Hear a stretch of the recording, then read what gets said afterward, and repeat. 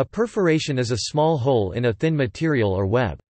There is usually more than one perforation in an organized fashion, where all of the holes are called a perforation.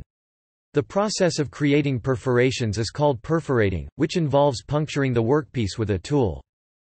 Perforations are usually used to allow easy separation of two sections of the material, such as allowing paper to be torn easily along the line.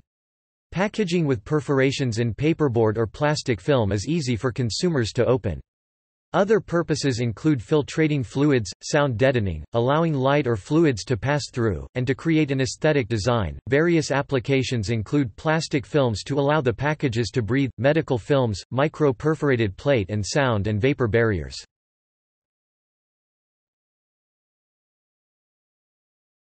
Topic: Processes.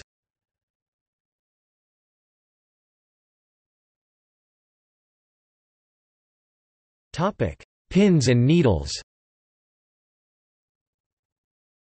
Rotary-pinned perforation rollers are precision tools that can be used to perforate a wide variety of materials. The pins or needles can be used cold or heated. Cold perforation tools include needle punches. There are a handful of manufacturers that specialize in hot and cold needle perforation tooling and equipment.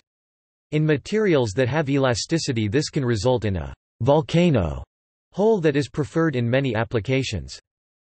Pinned rollers can be made from a variety of materials, including plastic, steel, and aluminum. In more brittle films, cold perforation can cause slitting rather than creating a round hole, which can jeopardize the material's integrity under pressure. The solution to this is often heating the pin, i.e. hot pin perforation. Hot perforation melts a hole in the material, causing a reinforced ring around the hole. Hot needle perforation also assists when high-density pin patterns are utilized, as the heat aids the perforation of the material.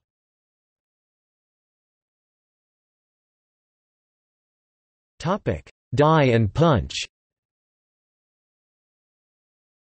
Die and punch sets can be used for thicker materials or materials that require large holes. This process is the most common for metalworking.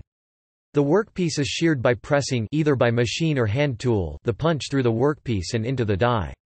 The middle section of the workpiece is scrap, commonly known as the chad in paper and similar materials.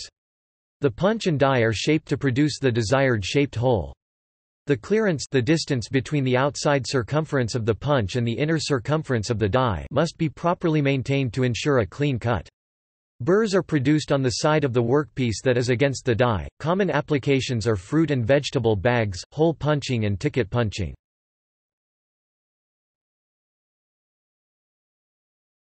Topic: Laser perforation. Laser cutting can place many precise holes in a web. Laser perforations look similar in many respects to hot needle perforations. However, laser systems are expensive. The big advantage of laser perforation is the consistency of the hole size, compared to mechanical perforation.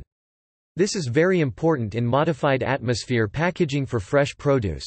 The laser perforation is often carried out on roll slitting machines, slitter rewinder, as the printed material is slit down to the finished roll size.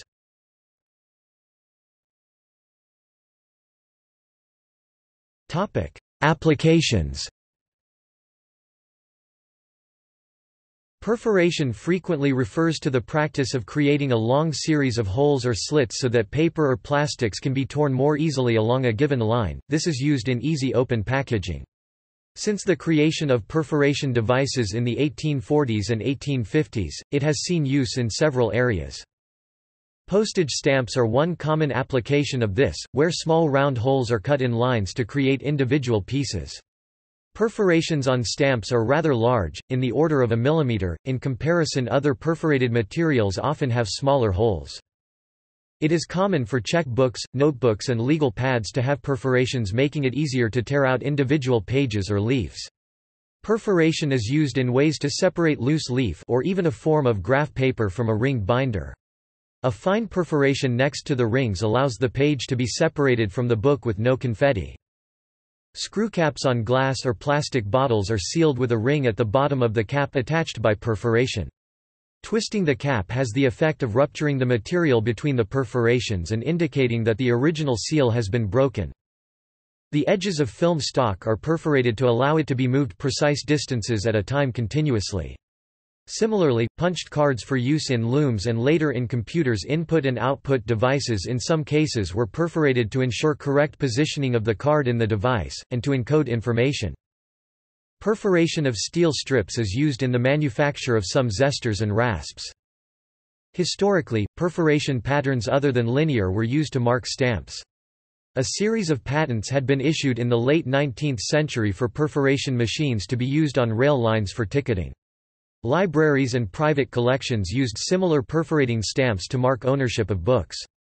End sheets, title pages, and image plates were punched with the namesake of the collection. Today, similarly elaborate perforation patterns continue to be used in orienteering.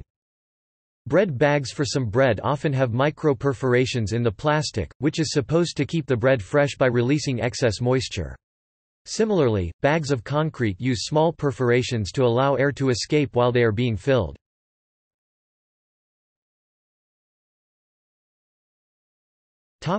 See also: film perforations, punch tape.